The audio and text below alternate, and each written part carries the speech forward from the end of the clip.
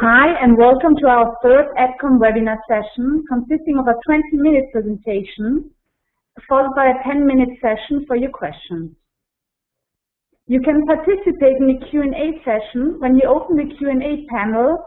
On the right-hand side, type your questions in the text box and then click Send. Dietz Dahmen is our speaker today. He's famous for his seminars on branding, multimedia, advertising, film, idea generation, concept and campaign building, and creative thinking of the Art Directors Club in Germany, the Creative Club Austria, and various international festivals, workshops, and seminars. Today, he will give us an insight of the digital revolution and the new rules of big bang advertising. Give a very, very brief seminar on what I will also teach in Amsterdam. In Amsterdam, obviously, it's a lot more intense and deep and fun to listen to, so I hope you see lots of you guys in Amsterdam. And now we start. Today we're going to talk about the future of you as consumers, as marketeers, or as advertising people. And whatever you want to become, stuff will happen to you, and that will happen in the future. And if you look at the future, and if you want to see what will hit you in the future, you have to know where it all came from. What happened in the past? Where did it all begin? And if we are looking at digital stuff, then we can say it all began with Web 1.0. Web 1.0 was basically all about information, and it was about entertainment. The killer app of Web 1.0 was Google. You Googled lots of stuff, and you got the information, and you could even find out when movies are showing and stuff like that. So entertainment and information was very, very big.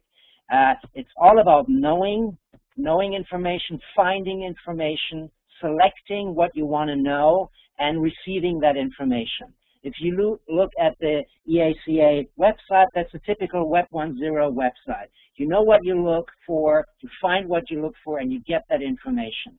So Web 1.0 is still totally king. It's ruling the world, and we often want to know certain things. We look them up online. But Web 1.0 today is going mobile.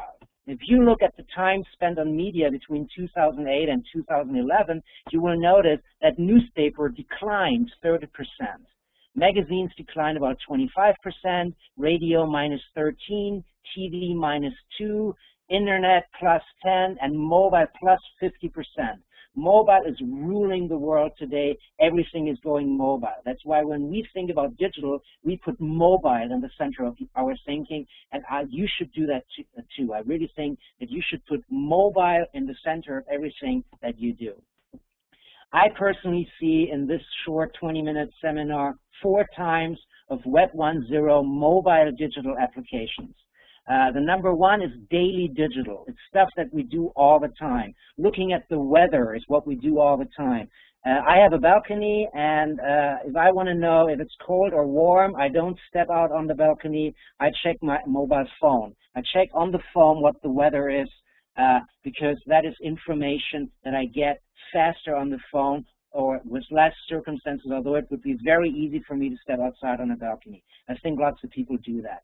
So it's about news, keeping to date with current affairs, the weather and stuff like that. It's about knowledge, Googling information, knowing stuff. Today we looked up, my son and I, how many red blood cells are produced in the body. We Googled that, and we found that 2 million red blood cells are produced per second. We did that on a mobile phone because we wanted to know the answer immediately. Then browsing, looking for consumer reviews. What do people like? Is that product good? Is that product bad? And obviously emailing. That's all daily digital stuff that's information-based. So it's all about information. So if you design stuff like that, be sure that people are using that information all the time. This is how far we already are. We talked about browsing information and that a lot of people buy stuff with their mobile phones. Digital is doing stuff like banking, playing phone cards and stuff like that, but also using maps and organizing your life. And the important thing about this is that if you have a mobile phone in your hand, you might be riding a bike, you might be driving in a car, so everything that is task-oriented now has to be very, very simple. I give you an example. This is the button you have to push for a certain bank to save money.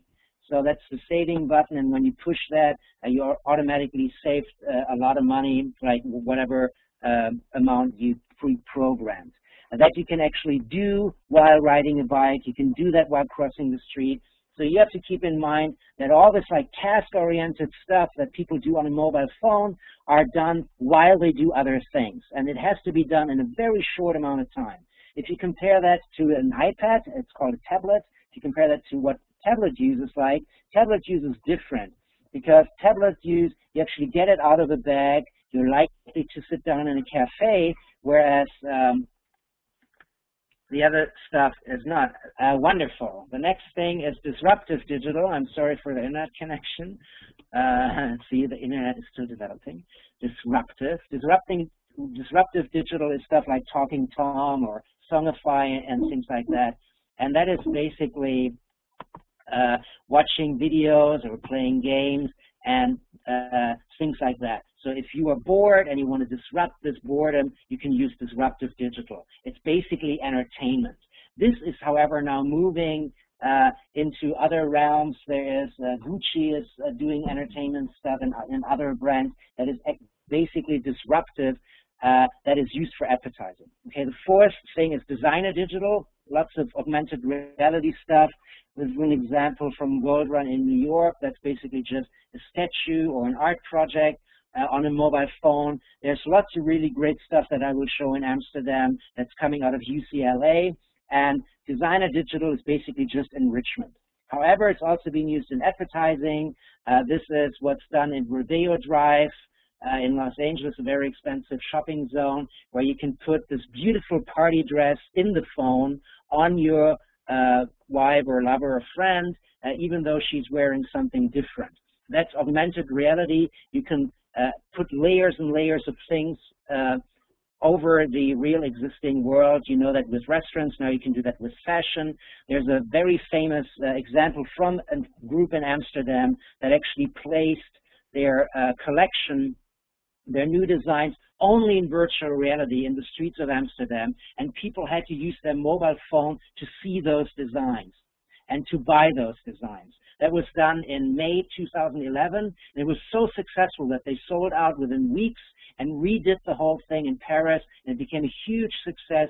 About a store, basically a clothing store, where you can buy designer stuff, and that clothing store only exists in a digital augmented reality world. Very, very cutting edge. That is all Web 1 stuff. Now we come to Web 2.0. Web 2.0 is about publishing, and it's about being social. Facebook, obviously, is the killer app of Web 2.0, and it's about creating, broadcasting, connecting, and sharing. And creating, broadcasting, connecting, and sharing can be done with all kinds of things. Even if I run with Nike Plus, I create the data. Dietmar is running 5 miles in Vienna. I connect with my friends. I share the information with my friends.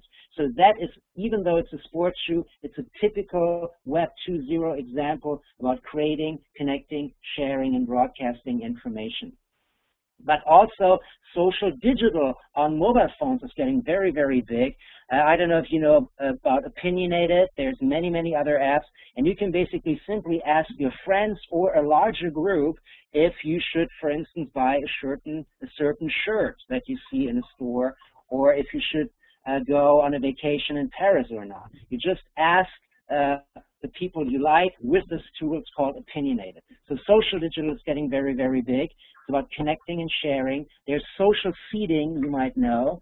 KLM now offers that you can choose the person you sit next to in a plane with the matching of Facebook profiles. Rather than sitting next to a random person, you can actually sit next to a person that shares the same interests that you have, be that the same music or culture or whatever, so that it's fun to talk to that person. That's social seating. Sponsifier is a very big example where Toyota let people design, the consumers, regular people, design their new NASCAR car. NASCAR is like Formula One. It's a racing thing. 180,000 people joined in and designed the car that NASCAR is going to use, that Toyota is going to use for NASCAR. Fiat went even further, and they had people design the actual car. This was the Fiat Mio. It was designed by over 100,000 people in Brazil, and it's regular consumers that designed this particular car. So the people used social to make products, and to make products that people love because they are part of the process making that product, part of the design process. Crowdsourcing is very, very big right now. Web 3.0 came next, and it's about self-creating. A very good example is the championship you might know. There's a German soccer player, Ozil, and he had millions and millions of friends, and you can see the championship. Those millions of friends wrote him, wished him all well in emails and stuff like that and on Facebook, and all these wishes were put on a chip. And that chip was put into his shoe. And when he went to the World Championship in South Africa, he had millions and millions of people wishing him well in his shoe.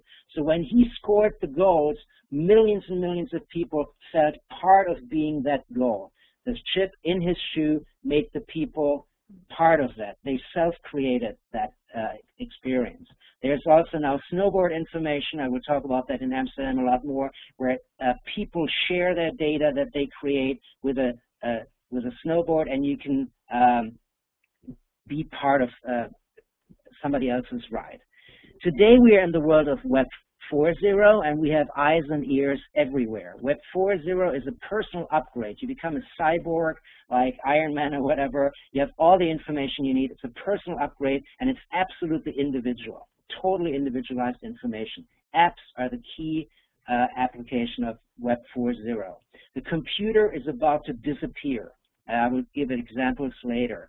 All gaps are disappearing. It's absolutely individually, and it's totally connected. We are absolutely connected with everything currently. The computer disappears. If you look at Siri, you just say, Siri, I want this and that, and you don't even notice that there's a computer in the background giving that information. The Kinect is the same thing. You don't have a controller in your hand. You just move your hand. The computer disappears, and it shares all that information. It's basically like saying to Siri, get me a beer, and Siri does it. You're totally lazy. The computer does everything for you. You don't even know what you have to do. You don't have to type in stuff anymore. Get me a flight, whatever. All gaps disappear. There's this thing called Kickbee. And for instance, if you're a pregnant woman, you can wear this belt, and this belt has a little chip. And if your unborn baby kicks you in the womb, it sends a tweet out to your friend, I just kicked my mom at 11:45. You can share the information of an unborn baby. So there's no more line between being inside the womb or outside the womb. Even if you're inside the womb, you can already send tweets to your friends.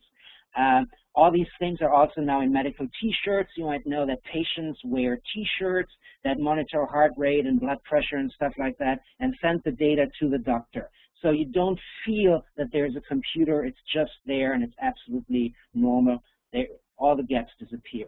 It's absolutely individual. If you look at a McDonald's Store Finder app, it tells me where I am, where the next McDonald's is, if that particular McDonald's restaurant is open or closed, how do I get there. This is absolutely individual information. It could have never been done in Web 1.0. Web 1.0 would just say McDonald's is a fast food chain, we have burgers and stuff like that. Web 4.0 tells you individually where to go and what to do. We are absolutely connected. Everything works on every device with the cloud. We all know that. And here's an example that's relatively exciting. The Adidas store in London, the flagship stores in London don't carry all the shoes. Adidas has over 150,000 shoes, and you might not have the golden soccer shoe in 46, right? But you can buy it in the store virtually. So there is an augmented, there's basically a gigantic iPad, it's called The Wall, where you can look at that particular shoe in gold in your size and buy it there. And if you're in London, the shoe will be delivered within 90 minutes. And the reason is that the machine knows exactly in what store that shoe actually exists. So it might not even exist in an Adidas store, but in another shoe store, the machine knows that and gets you that shoe sends a driver there like a pizza guy on a motorcycle and gets you that shoe within 90 minutes. You're totally connected through the internet to all the shoe stores in all of London. That now then moved to the outside of shopping windows. Even if you go shopping at night and the store is closed, you can pick that particular dress from mannequin number 1 or mannequin number 2 and buy it online at the shopping window. So you're totally connected. The store doesn't have to be open. You can go to the store, buy the products at the shopping window. This basically led to a increased number of fingerprints on regular city lights, like there at the Mamma Mia musical billboard. And people expected to be able to buy their tickets at that billboard.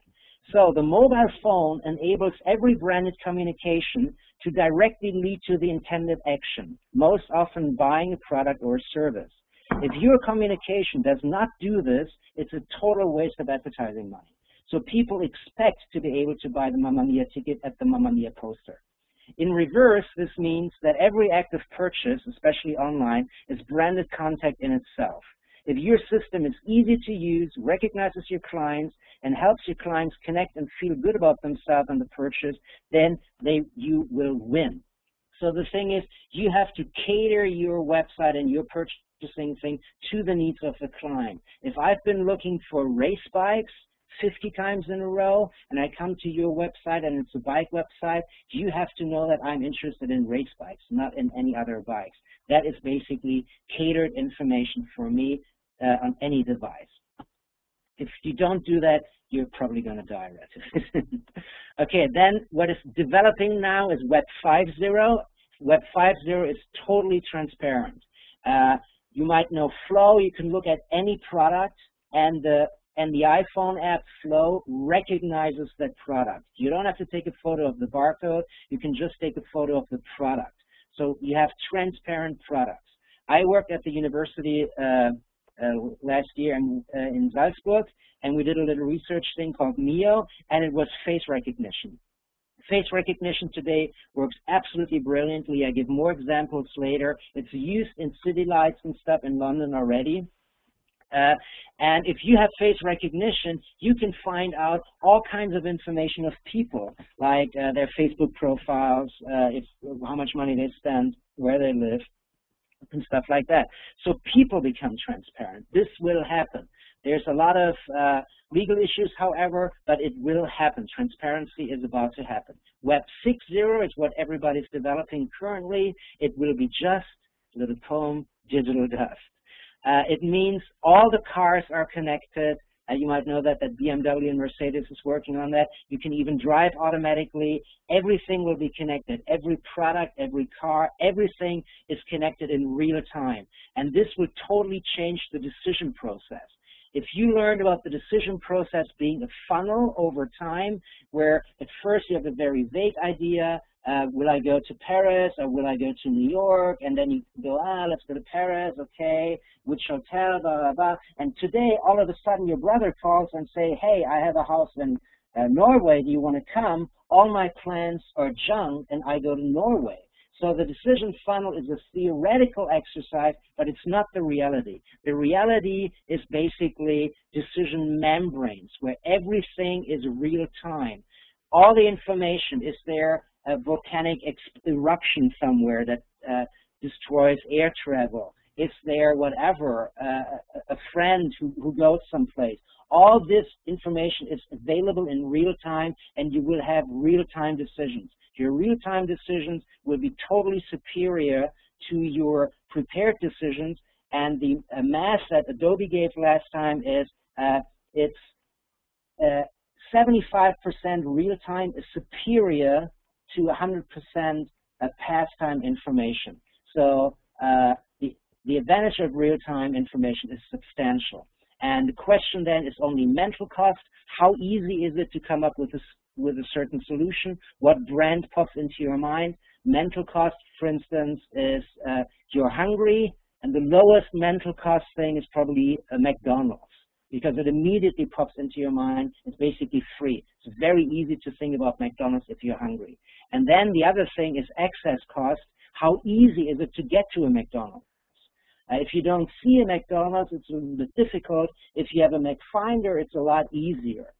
So my son and I were in Venice.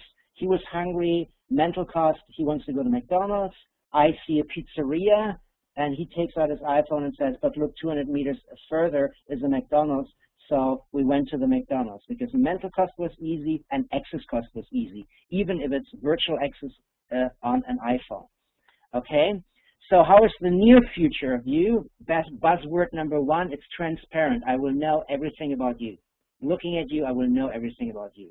Buzzword number two, no line. There's no more difference. The person is pouring the wine. I take a photo. I know what wine it is, and I buy it now on my machine. All this stuff is happening very, very quickly, and for some people it is happening too quickly. Because if you run, sometimes you have both feet off the ground, and some companies don't like having both feet off the ground. Companies do not like leaps. They like to walk. They want to be on the ground and do the next step and be safe about the next step, and this is not very, very good because development happens in leaps. This is a curve that shows, for instance, black and white TV. In the beginning, nobody has a black and white TV, and then everybody has a black and white TV, and then it kind of declines. Not that many people buy more black and white TVs because color TV is coming. At first, a few people have color TVs, and basically everybody has color TVs, and the black and white TV was just one per family or whatever, and my grandfather had one. Color TV, everybody has one. Maybe there's even two in one household. And then comes flat screens. In the beginning, relatively expensive. Not a lot of people have it, but now it's in every airplane. You could have never put every airplane, you could have not outfitted with black and white TVs. That would just not work. But with flat screens, it works. So it's a development, but those things are completely different. It is not one curve.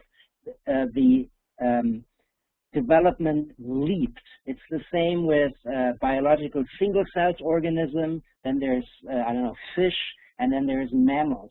That's leaping. It's completely not a linear development. We think it's linear, but it jumps curves. And companies want to stick to a curve. They want to prolong what they have. They want to stretch the existing. This is happening currently with a lot of media where they say, no, people will always read newspapers, or with telephones and stuff like that. It's happening all the time. Let's go back in time into the year 1870. The world belongs to the can. Hundreds and thousands of men and women work in canneries. Everything was put in a can. Then, a couple of years later, 1930, the world belongs to ice. People delivered blocks of ice and gave it to households where they had wooden chests and they put the blocks of ice in. And in the 1950s, the world belongs to the electric refrigerator. The electric refrigerator becomes a standard in every home. Everybody has an electric refrigerator. So how many can producers moved into ice? The answer is 0. How many ice producers, block ice producers, moved into electric refrigerators? Again, the answer is 0. They all saw the development, but they only saw their technology. They loved their technology because they knew they can do cans. I have the people to do cans. I have the machines to do cans. I love cans. I have the machines and people to do ice or to do refrigeration. They saw the separation between those things, but they didn't see the connectiveness. And this curve sticking happens all the time. We all had Walkmans, at least if you're as old as I am. Now nobody has a Walkman. Sony couldn't move into the MP3 world and they were the absolute market leader in Walkmans. They didn't achieve that with MP3 players. Apple did that. We all had Polaroid cameras. We all had Nokia phones. Now it's all dead. I know the time is over. This is just a glimpse. Blockbuster also died. And I think, let me just finish this. Why does it all happen? Because the people have a why attitude. Companies want to keep things as they are. Palmolive is a very good example. It has a steady growth and everybody is happy. I need 2 more minutes. Users are looking for better stuff all the time. There's a guy who bought a designer kitchen. He puts a bottle of palm olive onto the kitchen top and it says, it's ugly, okay? So the designer said, why not invent a designer detergent? And he did. He invented a designer detergent. It's called Method. It sold $75 million in 2008 and has 3,400% growth in 3 years. And that is the power of why not attitude. So if you're designing the future, think why not. Don't think why. And this is the end of this short seminar, and I'm open for your questions. Thank you. What do you think the next revolution will be? Okay, there's a question. The next revolution, as I said, is definitely going to be that everything will be connected. The Web 6.0 will completely change our lives. We will see self-driving cars. We will see refrigerators that restock themselves. All those things that we heard about many, many years ago will actually happen, and I am actually also working on certain innovations like that, where you have automatic purchasing for daily goods and stuff like that. And the key is total transparency, digital dust. Everything will be outfitted with a digital code, and that's the next revolution. So Web 6.0 will automize our boring parts of life. Okay, another question. Okay, no more questions. Ah, yeah, there's another question. Thank you for the interesting presentation. Can I see the presentation again somewhere or find the slides? What I could do is I could make a little handout and send it to Tamara, so and then you can get it. You will get, if you have any chance to come to Amsterdam, that will be a one-day workshop, and it will be a lot more in-depth and a lot more exciting. How do you convince the clients to run and take the leaps instead of walk? That is relatively simple. The thing is that I show them what happens to businesses who don't do that.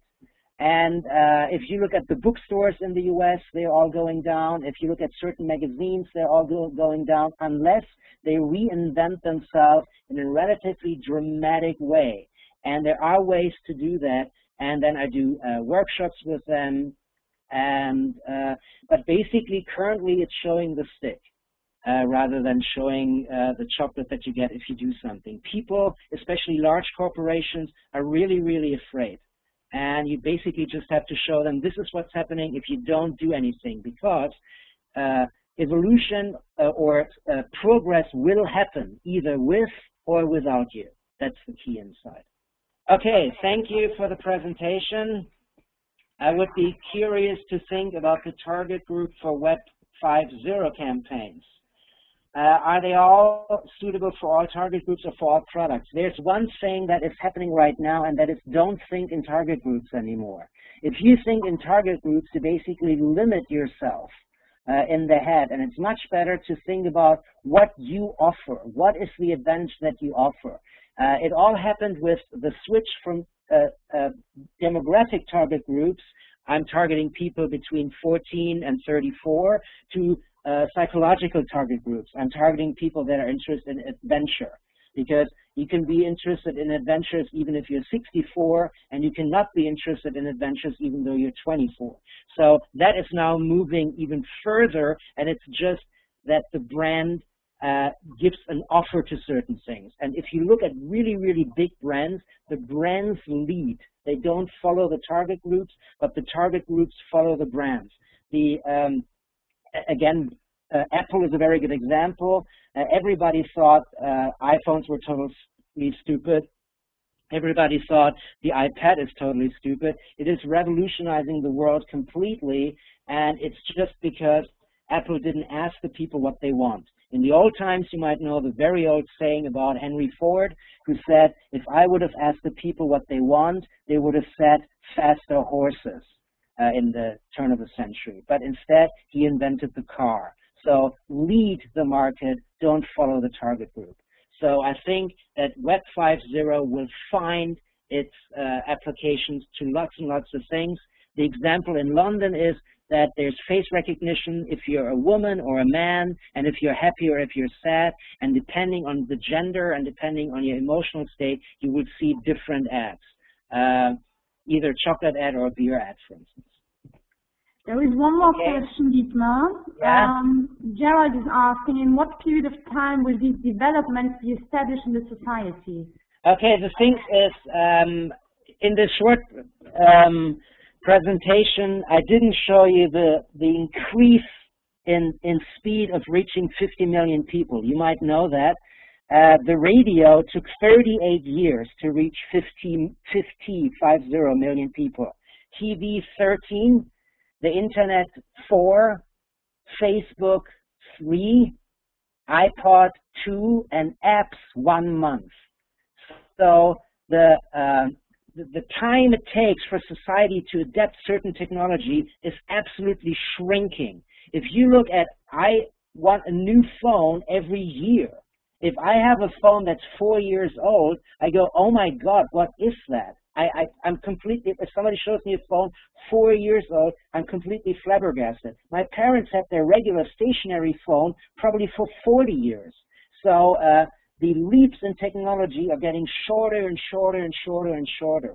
So I think that once technology is introduced, like look at the apps, already there's a billion apps, I think was last month or something. It's getting quickly adapted into society and into absolute mainstream of society. And it's now 40 minutes into the seminar. Again, I'm sorry for the little snafu with the online connection. I thank you very much for being here. I would send a handout to Tamara. Yes, and I hope I see, yeah? Dietmar, just to let you and all the others know, we recorded this webinar, which will be on the EdCom website, so you can always have a look at it. Oh, that's much easier. So that's much easier. So scratch the thought about the handout. Just go onto the EdCom webpage and look at this webinar over and over again. Well then, thank you very much, and thank you for participating. The next webinar will take place in June, on the 6th of June, and we will keep you updated who will be the next presenter. Thanks very much and have a good day, all of you. Bye-bye. Bye, thank you.